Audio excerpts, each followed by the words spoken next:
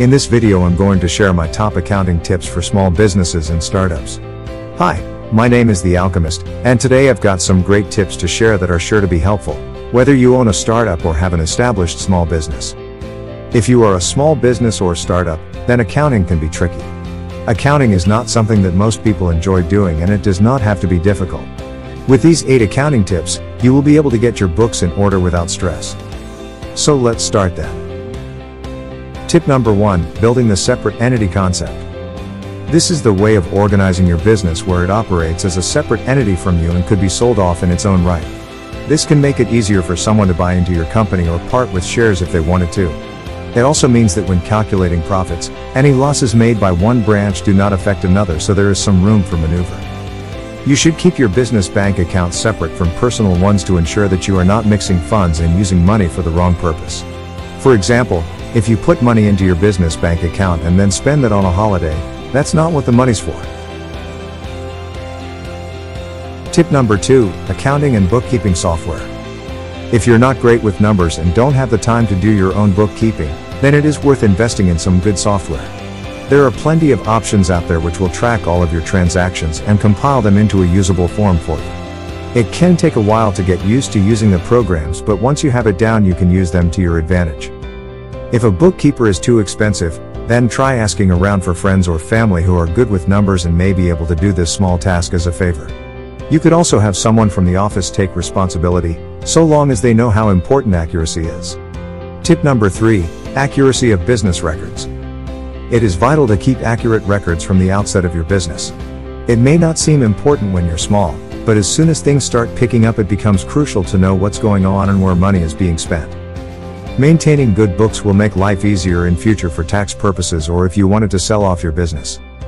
Keep good records of inventory, purchases and expenses to make it easier for you, or someone else should take over the running of the company in future.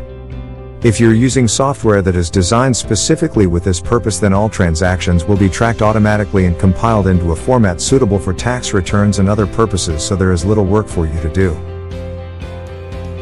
Tip number 4, appropriate method of accounting. There are a variety of accounting methods which you can use to record your transactions.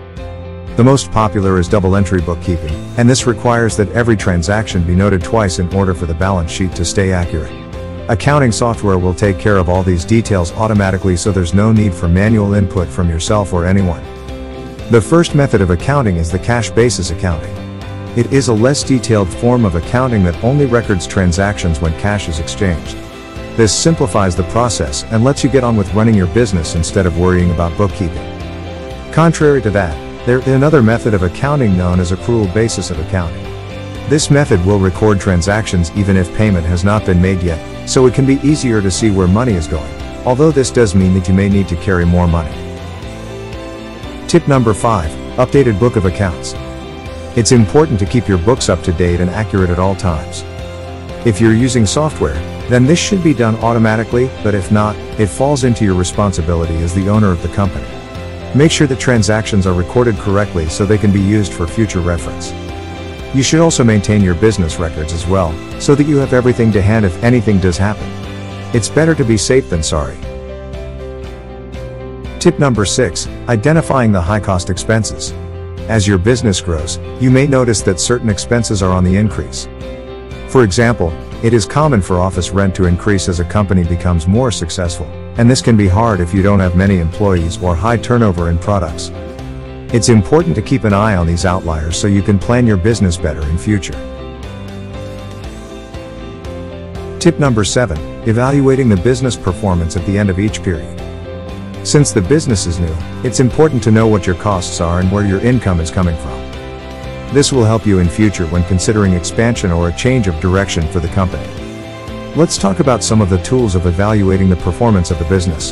The first one is the balance sheet, which shows the summary of assets and liabilities as on the specified date. Similarly, there is a statement called the income statement or profit and loss account. This reflects the income and expenses of the business for the specified period. Moreover, there is a cash flow statement. This statement shows in detail the sources from which the cash that is generated for the business and the sources where the cash is spent. Tip number 8, generate financial projections and forecasts. It is important to be able to predict how your business will perform in future.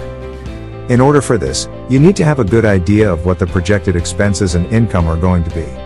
This way you can plan ahead more effectively, even if it's just by an hour or two. If you're using software, then this may already be done automatically, but if not, you should try to make some predictions. These can then help you when considering changes or expansion within the company and how those will affect the balance sheet and income statement in future. Generally, the predictions and forecasting a company's financial performance for the next few years involves assessing how much revenue it expects to make and then determining the associated costs, including investment needs. So as you can see, forecasts are used by many small businesses and startups when deciding on changes or expansions within the company.